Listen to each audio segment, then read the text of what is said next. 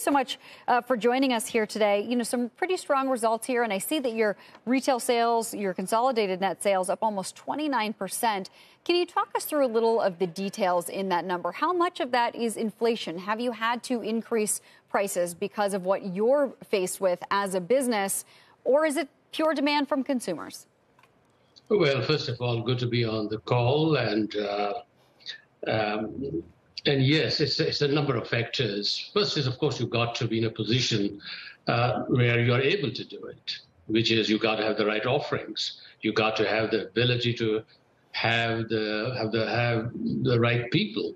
In our case, we are a vertically integrated company, from manufacturing to retail to interior design, a lot of technology. So all of those factors have helped.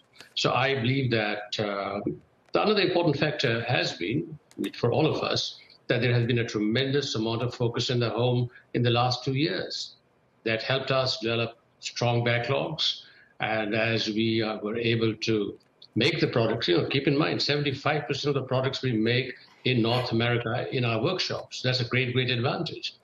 All of those factors helped us in making this happen. Look here, we have got 1,500 interior designers in-house, and they are the ones who made it possible to work with clients. Today, their personal service combined with technology made it happen. So in short, it is a combination of the fact of consumer demand. It's a combination of our ability to have this interior design network, our ability to manufacture, to deliver, and also, you're right, there has been inflationary pressures that has helped increase some prices. But for most of what you have seen today, those inflationary prices have not impacted this deliveries as yet. And you brought up a point there in your answer that I actually think is really key here with everything else that we've talked about through the last several years of the difficulties that retailers have faced, not the least of which is the supply chain. But 3/4 of your manufacturing is done here right in North America. So can you explain to me how then you have this backlog of orders if I assume that you're not as trapped in this global supply chain as some other competitors might be? So what's going on with the backlog? Well, first of all, to have this 75% manufacturing in North America has not been easy. 20 years back, I decided that we would consolidate our manufacturing in North America. We had at that time 27 manufacturing plants. Many of our competitors went offshore. We said, no, we will maintain in North America.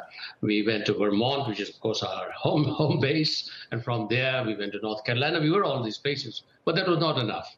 So we went about 20 years back to south of the border to Mexico. Then we went to Honduras. When you combine all of this, it gives us a great opportunity on the supply side.